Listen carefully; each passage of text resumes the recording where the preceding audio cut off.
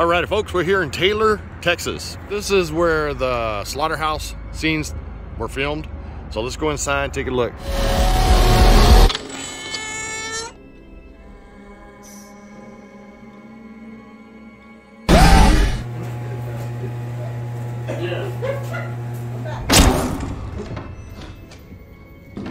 What's that disease freak still doing out here?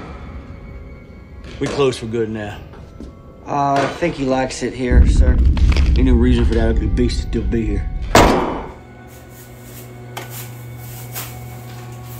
A lot of nice folks out here, man. I love them. One guy was like, "Is that your truck?" He really liked my truck, man. I was like, "Yeah." Said I just got it on Monday. But yeah, we're here in Taylor, Texas, and we're about ready to see the scene where she was just running around in the back, about ready to get chopped up. Y'all like that? You dig it? All right, but that's enough with my truck.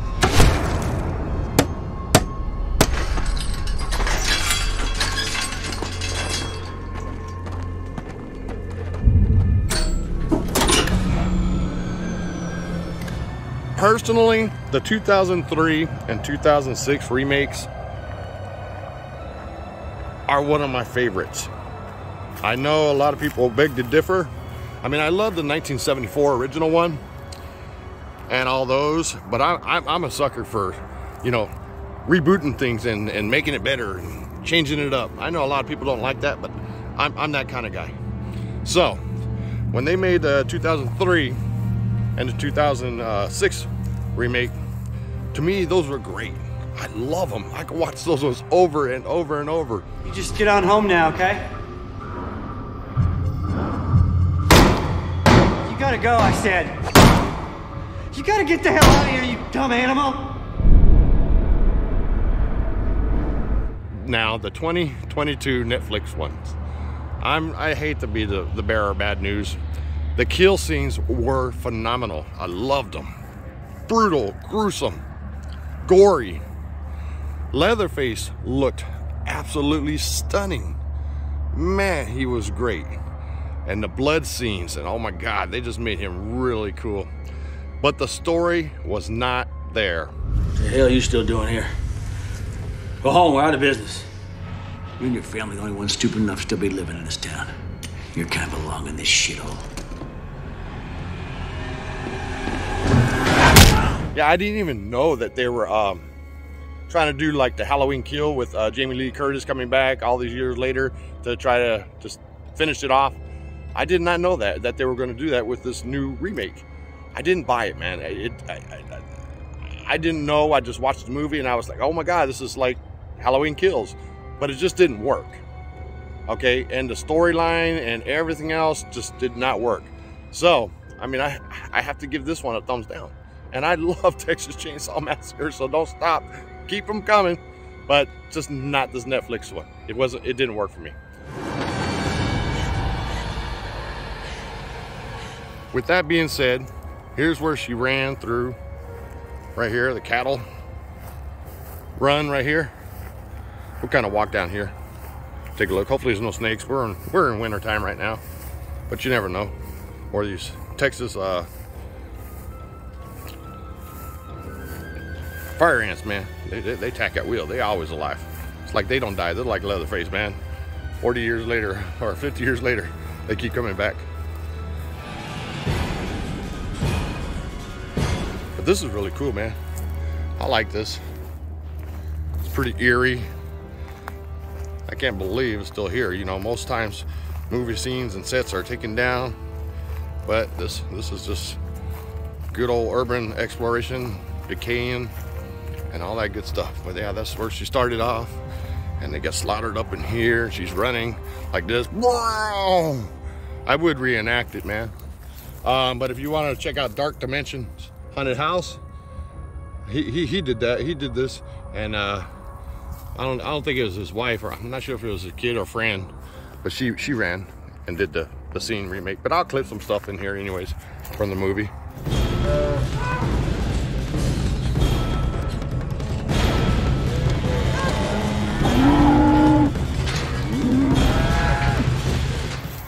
It's pretty scary nonetheless, though. Look at this. And we're not too far from Granger, for that, you know, where the house was and all that good stuff. And we're on our way there too. So this is pretty cool. I don't know if I should go in there.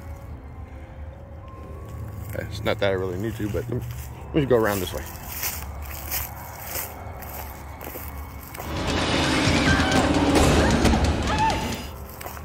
We'll take a peek, man. There could be a dead body in there. You never know.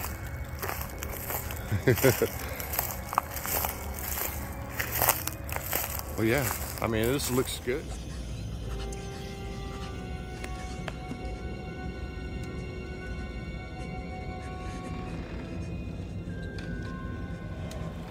With this new remake, not one bit was filmed here in the United States.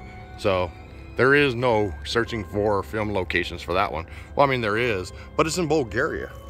So yeah, they built, they did the Texas Chainsaw Massacre in Bulgaria and used Harlow, Texas. Go figure, man.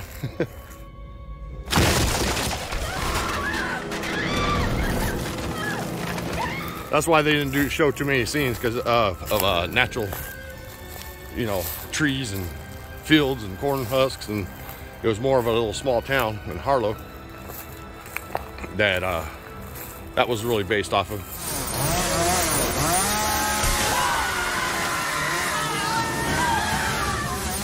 With that being said, this part of this trip is almost done, and we're almost to the house itself, in which I've done in the past. And there she goes up inside there. Leatherface wasn't too happy with his boss up in here and took him out with a hammer. I believe it was a hammer. Yeah, because he was going to get laid off. He was a hard-working man, though. In that movie, he didn't want to stop working. He wanted to keep working, man.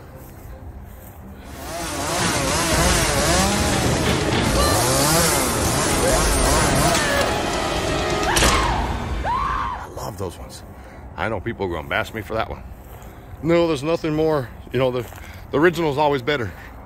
Yeah, the original was good, man, but it was old. You know?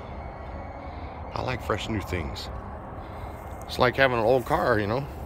It breaks down, just doesn't have that same feel, and then you get something new, and it's still a car, but it's new, and it feels better.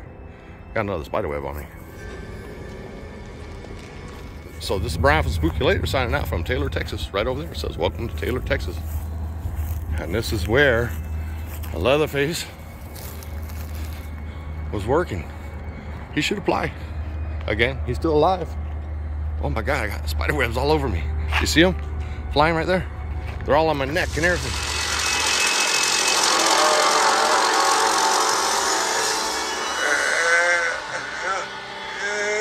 Anyways, this is my new truck, folks. If you want to see it, you see that? The eyes are supposed to reflect. Let's see if I can get the light to shine right on that sticker. Nah, it's not doing it. But if a light hits it, it'd be reflecting. But yeah, this is my new baby. It's a 2019. I bought it used. I never really buy new cars. I buy used cars. And they're just broken in. But yeah, I'm riding in style. All right, let's head to Granger, Texas.